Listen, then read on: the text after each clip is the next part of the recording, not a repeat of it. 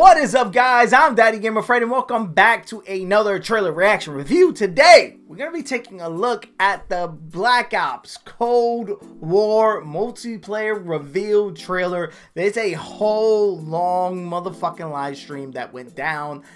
I missed it like yesterday, and I'm going through bit by bit of the stuff that's been shown. Once I seen that there was a trailer of the multiplayer stuff, I was like, let's react to the trailer. I already bought Call of Duty Black Ops Cold War. I have it pre-ordered on the PS4. I am ready to go for the beta. I'm ready to go for the game's launch, and I'm going to be covering the game here on the channel, so I'm super excited for the game regardless. But let's check out the multiplayer trailer and see what's the offering on the multiplayer side for Call of Duty, because I'm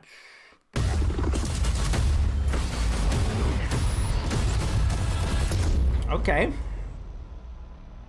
I wonder, are we gonna see any Warzone captured on a PS5? Let's go. Okay. Oh my god. Oh.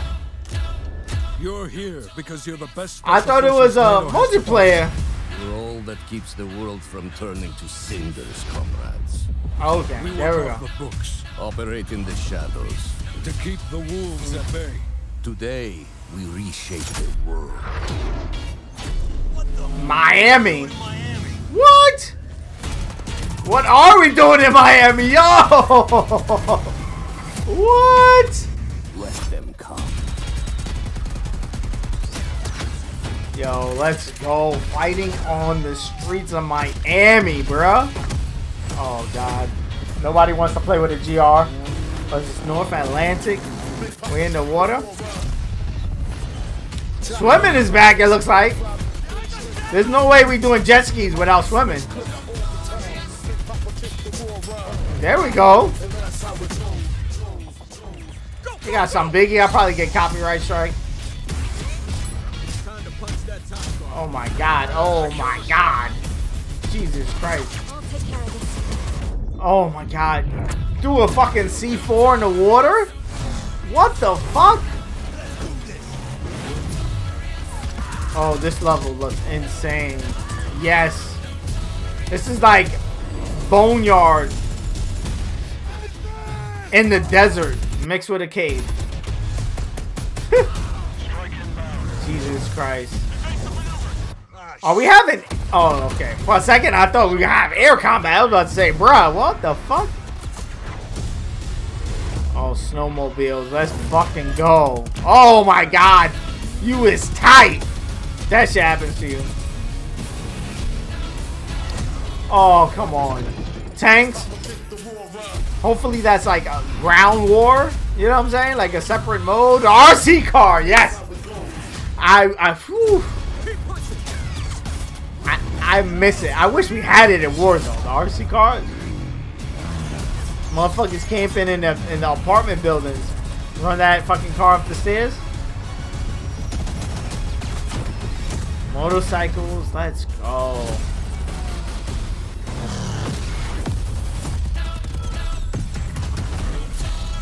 Notorious.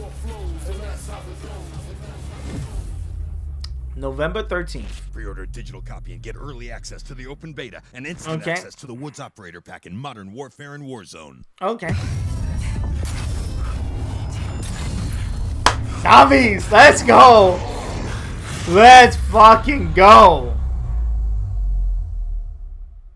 Okay, a little tease for zombies. Alright, Courage, hold on. Hold on. So that was cool.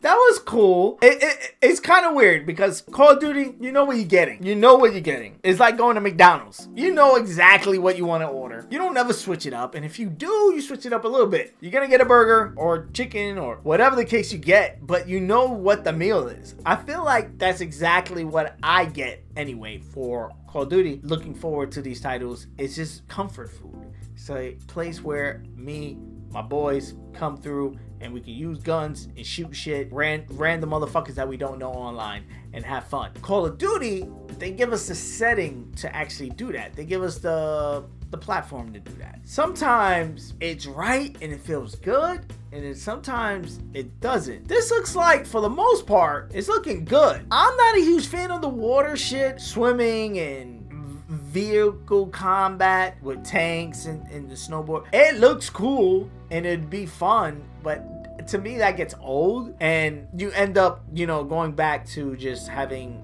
the meta class, you know, picking guns or choosing different guns that you like and then speccing them out, and then just using the guns, focusing on, like, not even close combat, but you know what I'm saying, Call of Duty combat, classic run, shoot, die, run, shoot, die.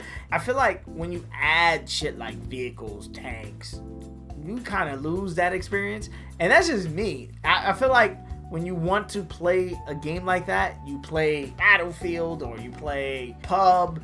I feel like Call of Duty, you're jumping for that instant gratification of a quick kill, of a quick, you know, match and stuff like that. But, you know, it's 2020.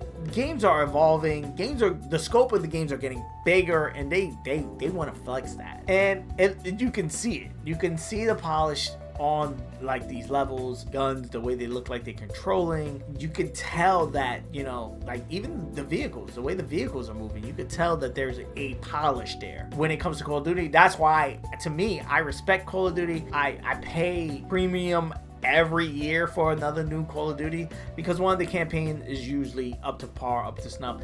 Two, the multiplayer again, and then three, they give me the platform to communicate and just, you know, chill with the boys. This trailer, did it answer my questions, my thirst about what I want to see from Call of Duty? Not really.